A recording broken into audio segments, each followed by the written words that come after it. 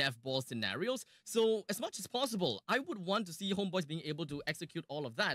But of course, when it comes down to the early game scenario, they might be losing out in quite a lot of that. So they gotta have to play it slow and steady and wait for the proper time to actually try to contest for a lot of these objectives. Especially since we are looking at Ling, we can forego all of these objectives. Play for the late stages of the game. Don't allow Chibi to lose his position in the jungle. Try to obtain more of the river control as much as possible. Yep, this is a match 3, game 1, HOMEBOIS against Team Spirit, the grudge match, the revenge series. HOMEBOIS definitely looking to kind of state their name again, right the wrongs from the M5 group stage. Both teams refine in terms of the roster, some changes, some adjustments, but for the better as well. Both teams used to be champions of their own regions. Team Spirit, the recent one for EECA, for the MCC at least. Though, as a start, I personally am going to look at both Sabo and Zorn. Since Romans, they're going to have a lot of duty to get the junglers ahead.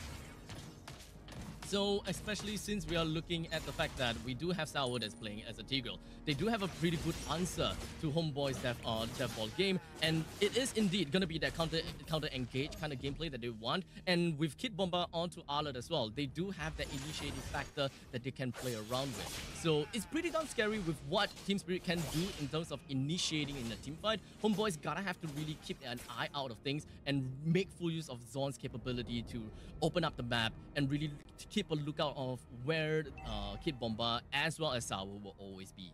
Yep. Making sure that Chibi gets fed as well, right? He would have went for the recall, but allow Chibi to come in. Waits for the purple buff next, because Turtle is going to be on the top side, so slightly favoring Chibi. If they want to go for the rush, they can, but obviously for the Ling, you want that buff first. Zorn will be able to absorb some XP in the mid side. They definitely gonna have to bide their time a little bit. But in the meantime, Zorn here will slowly get himself to level 4 while Team Spirit prepares themselves and postures for the turtle fight. Zorn's gonna be chunked down low, Retribution, forced out, Chibi, he needs the purple buff, and now better extra gets used. Good penalty zone on a 2, followed by a Tempest of Blaze, and alongside with Angela, Heart Guard is first blood over to the side of Udio. Fact, Marl, control, Primal Wrath, use Kid Bomba, flickers away, and a counter kill for Marl. On to the side of HOMEBOIS, Chibi wants to run away, Marl leaps over the wall, transforms back into human form, and just gets a double kill for himself. Supa looking to run away, but Marl comes in, looks for collection, finds the Lycan House, triple kill for Marl.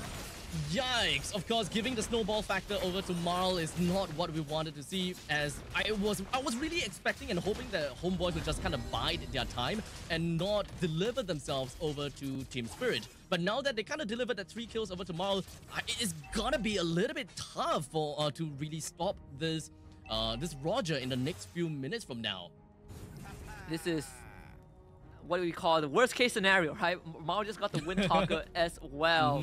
Gets the Wind Talker, gets a triple kill, gets a turtle. Majority of the gold lead Team Spirit has definitely all in the bank of this Roger. Yeah, so the HOMEBOIS, yes, they do have the battery. You know, the typical battery between the Angela as well as the Ling. We expect quite a lot. And looking at the replay, we have a very good idea what they want to do. But Chibi doesn't really have a lot of HP to work around with throughout the entirety of that fight, and Udil didn't have a lot of mana to work with as well to really keep Chibi up and alive throughout the entire fight. So a lot of DPS loss. But that was just one fight. Hopefully they will be able to climb back a little bit stronger for the next upcoming one. Hard guard expiring as well. We've always, at least in MPL Malaysia, we always have this pet peeve of why are we putting playmaking mid laners on an Angela? It feels like one of those moments, right? Like, yeah, you can only kind of protect your teammate. You see Savo though, good flip, looking for the crowd control, implosion committed. Chibi waiting assistance from the hard guys, gonna get it from Udio right now. Still wants to dive Sabo. Sabo flickers. They commit the Tempest of Blaze and a couple of dashes around. Sabo finally gets picked up, and Chibi also makes a full retreat. He's gonna be fine and dandy. So that was a very comical play just to get the kill onto Sabo. I mean, it's a good thing because HOMEBOIS didn't lose anyone. In the meantime, it's definitely a lot more aggression coming in from Team Spirit while they want to keep Marl on the curve. As much as possible, he's already gotten 3 kills. He's currently at level 8 as compared to Chibi at level 7. As long as they get themselves a good amount of river control, they should be able to generally push HOMEBOIS away. And as long as Team Spirit makes a good trade and the right trades, they will constantly be able to be snowballing and keeping Homeboys checked. You also have to be very careful, right? Because they have the final slash, which can always catch you. As I say that, final slash goes wide. So Homeboys at least know that the Arlet doesn't have the ultimate. Not willing to commit to the turtle dance either. It's a short cooldown, so it's not that big of a deal, I suppose. But 2-3, current scoreline, and Team Spirit, they do have about 800 gold lead on top of Homeboys. With the turtle currently standing up tall at the top lane. Both teams, they are trying to bide their time a little bit. Understandably, Team Spirit is the one that controls the fight, or rather controls the pace of the game for now. Homeboys, they always have that insurance policy, which is going to be the Claude. When you go to that late game. Takes time. Yeah, it does take time. And Hiko sees him. That's going to cut the wave as well. So Team Spirit, they're going to get priority over the turtle again. Both goal laners are going to respectively cut the waves. I would say that Homeboys, as much as possible, they do have very strong split push potential. But unfortunately, it's not exactly that early whereby they can play all of these split pushes. In the meantime, top lane. Chibi, again, Hargon on top of him, looking for Kid Bomba. Kid Bomba dashes with the Vengeance to heal back out with the Demon Mark. And his Zorn is forced to retreat. Good penalty zone from Surpa to catch Kid Bomba on the edge, but they cannot get the kill. Kid Bomba still survives, finally dies, thanks to Nets. The commitment from Homeboys had to be astounding for that to happen. Wow! The macro play coming in from Homeboys, and they are just coming in one after another, being a surprise one after another as well. Team Spirit definitely did not expect that, because Team Spirit, it seems like they are able to roll along with it. They're able to get, they're almost able to get Chibi, and then suddenly, boom, Support came out of nowhere. And then they are about to get Support, then boom, Nets came out of nowhere. Homeboys, they've got each other's backs, and I think that that is just the beauty of Homeboys for that previous fight. I gotta say, that could have gone a lot worse, right? They only lost Kid Bomba because Kid Bomba survived for way longer than he should have. Homeboy is still getting that kill, I think, going over to Nets. That is always going to be great. Udio takes care of the bottom wave, can always join with the hard guard. Homeboy is catching up. In terms of the net worth, right, they're under 2,000 deficit, so within an arm's reach. It's definitely manageable at this point, especially since we are kind of sub 10 minutes into the game. The only thing that we have lost is currently bottom lane for Seer, but in the meantime, Sawo. Implosion only on the Zorn, pushes him back with a Sacred Hammer. Zorn can't even use the Primal Wrath, so mega kill given over tomorrow. Team Spirit able to at least feed this Roger well. 4-0 so far. I gotta say, the wave clear coming from Homeboys is looking to be pretty nice actually. They've been defending their middle lanes pretty effectively, especially since Zorn has been up and about all the time, but middle lane... Final Slash was used. Nets BMI's out, did not have to use the Purify, so not much was lost, but Team Spirit did crack the mid tier 1. That means the map now opened up for Team Spirit. Right as I was talking about the fact that they could clear waves pretty effectively. Zorn unfortunately lost his life for that fight. As such, they wasn't able to really repel Team Spirit away. As such, all of the first tier turrets has already been taken down, unfortunately, and now Team Spirit will have a very good control over the river. That river domination ultimately is going to help Team Spirit in more of a snowball factor. And Marl haven't seen a death just yet. And unfortunately, I think that this is the point in time where Marl will just continue, keep on going on and on. They want to full-on commit onto Hiko, but he's healing up. Brace my Festival of Blood. So hard to take him down, and Nets still has the Purify, he's going to use it. Forced out by the implosion. Maro joins the fight. Zorn becomes the target. Penalty zone flicker from Surpa on a tree. And Chibi is going to jump into the fight. Final slash from the side of Kid Bomba to catch Nets, but Maro has already gone down. Shut down by Chibi. Team Spirit wants to continue fighting, but Homeboys will say hasta la vista. They are out.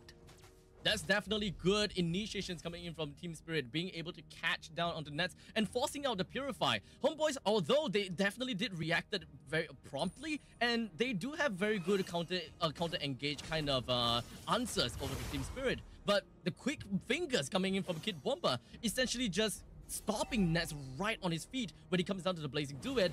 Homeboys just lost so much damage throughout the entire team fight. It could have been so much more worse for Team Spirit if not for Kid Bomba. Yeah, Kid Bomba, you know, nothing has changed. This man still the kryptonite for Homeboys with his plays. First Lord is up. Homeboys looking to fish for some info, but the only team that can fish better than Homeboys is Team Spirit with the tools that they have. So they're going to take the priority over this Lord pit. The one fishing would be Hiko. The unoffended is the one thing that we gotta have to look out for HOMEBOIS, because the one that can really open up the map is gonna be Zorn as well as Sapat. So do we want Zorn to really engage and be super committal with this Earth Shatter plus Flicker combination to catch someone? Would they be able to even do anything at that point in time? I mean, K-Bomba is playing distraction back. Sapat finds the penalty zone. It's a two-way fight on two different ends. Sapat does go down, but Chibi found a kill on tomorrow, and this should be Lord for HOMEBOIS. A double kill for him as Zorn takes the Lord away. Sabo chased down by Nets. HOMEBOIS finds a wipeout against Team Spirit.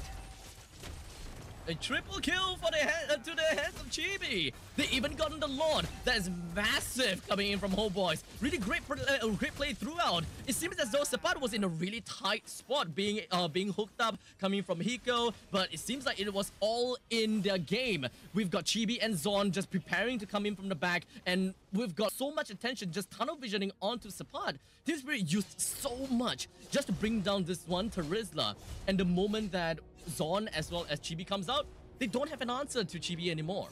And remember what we talked about, the Lord changes, right? The Lord was helping HOMEBOIS batter Team Spirit with the true damage. Zorn does get caught. Final slash from K-Bomba. Implosion committed by Sapat against finds the back. The force line send Lovers Flicker out. Chibi with the Tempest of Blaze. K-Bomba and Savo both go down. And Team Spirit not able to hold back HOMEBOIS. The fleeting time for Udo also helping HOMEBOIS stay in the fight longer. The Lost starts pummeling on the top inhibitor. Zorn is going to be pulled back, but the damage from Maro not enough. They're going to do it again. Hiko finds the hook, and that will be Zorn down. Team Spirit defends the base. Inhibitor will all be kept standing. Very aggressive push from HOMEBOIS. They have put so much of their resources up in the top lane and really forcing things out of Team Spirit. And in fact, being able to get a kill down on the K-Bomba as well as Sao at the cost of Zorn. I think that is absolutely massive. But especially since we're looking at a sub 12 minute slot, they are able to bring down all of the outer turrets and even be able to bring the middle lane inhibitor down to a sliver. In fact, is barely standing up. So HOMEBOIS, they've got a great stand on Team Spirit, and I think that they just need to get one more good fight before the Lord, and they should be able to put the nail in the coffin onto Team Spirit. Sapai is starting to become an issue as well. His penalty zones have been detrimental to Team Spirit, constantly catching the backline, and it's not like they can burst him down. Oh, Zorn! Ooh. Zorn does find Savo, not the ideal target that he wants to go for. Just wants some info. Team Spirit, at least they can drag it out until the next Lord, but you know, Link's Playground is when the map is open for business, and Chibi is going to have the luxury to do that. Yep, he's just going to be getting Farm City. He's quite literally going to be playing Farmville for now for Chibi, and he's just going to be getting as much gold as he can right now. With 4,000 gold lead on top of HOMEBOIS, they have massively spread themselves throughout the entire map of Team Spirit's northern jungle. And they have a very good idea what they are trying to look out for, especially since the Lord is going to be popping down in the bottom lane. Applying all these pressure up in the top lane will require Team Spirit to take a lot more time to really respond to the Lord that will eventually appear in the bottom. And HOMEBOIS have set up a side waves as well. The bottom one, I believe, is going to be neutral, but the top one will eventually push in their favor. And if you're HOMEBOIS, I don't think you're in a rush to take the Lord at any time. In fact, you can just constantly fish for Team Spirit. I need to have everyone keep their eye up in the top lane, because that is an Angela that will be pushing up in the top lane. Having global presence, he can actually just hard guard on the Chibi anytime he wants. So that is going to be a constant pressure from HOMEBOIS onto Team Spirit's top lane, and Team Spirit, they have to respond to that. We also need to remember that we have a Ling, we have a Claude. They can respond to every one of these lanes and be back for the Lord's fight in the nick of time. Flicker, Earth Shatter. The counter engage from the side of K-Bomba.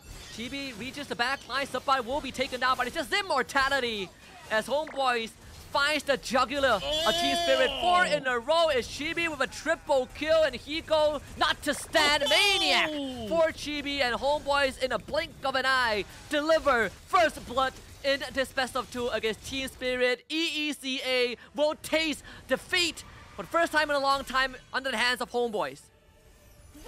Very clean, precise plays coming from HOMEBOIS. They understand that the early game is just not quite their game, even though they have, of course, the Ling and the Angela battery to keep